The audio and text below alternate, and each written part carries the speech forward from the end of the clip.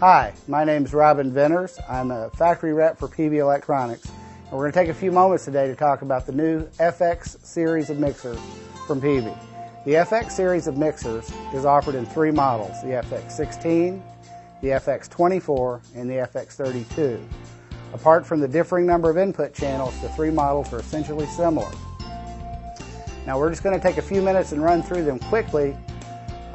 There's a lot more to them than we have time to talk about, but there's some really exciting features that set these apart from anything else on the market today. For starters, let me just go through the basic analog features of these really fine 4-bus consoles. For starters, the microphone channels have an input gain, 3-band equalization with shiftable mids. Following the equalization section are 6 auxiliary sends, 4 pre and 2 post. Following the auxiliary buses is a pan pot and the associated assignment switches for the first, second, third, and fourth submixes, as well as straight to the left-right outputs. There's a mute, which mutes the entire strip, including all the auxiliaries, and a pre-fader listen button. There's indicator lights for both the mute and the PFL. Beyond that is a high-quality 60mm fader.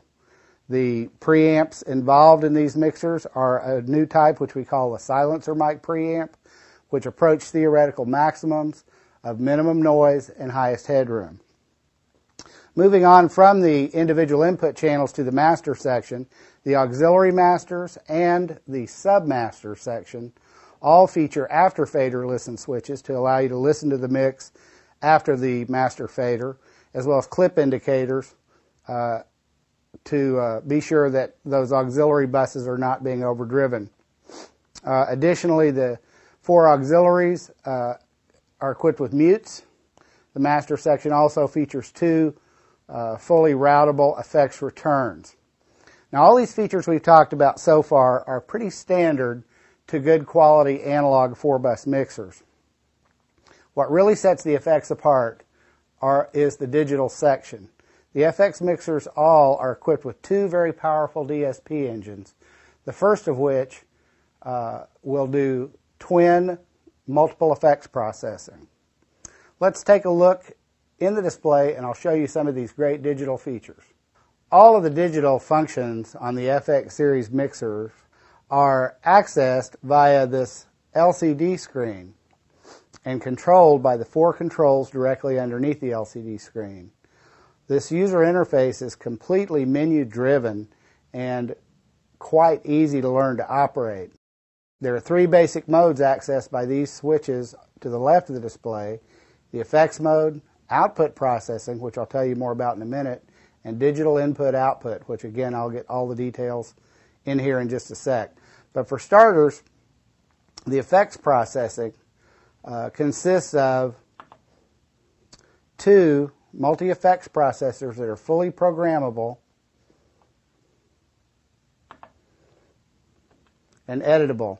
You can do 3 at a time, up to 3 at a time, pulled from a list of 10 options, and each of the different types of effects is fully editable and programmable. There are 2 processors in the unit, which can be used on the 2 effects ends, or the second processor can be patched to an individual channel or to an individual subgroup. Next is the output processing, and this is really the area in which this board is completely unique. The 2 main outputs, the L and R outputs, have on them, with a couple of different optional modes, various processing of the type that you would usually buy and put in a rack next to the mixer. One of the most popular configurations is the stereo outputs, and at the moment I have chosen a feedback ferret, active feedback eliminator, a 5-band parametric EQ, a delay, which is used for alignments and time corrections, and dynamics processing. The feedback ferret is pretty much set and forget, although it has a couple of different modes. It can either have 4 floating points, 2 floating and 2 fixed, or up to 8 fixed points of feedback suppression. The parametric EQ is really interesting because due to the display and the user interface being configured in the way it is, it's actually a 5-band graphical parametric. What I mean by graphical is this.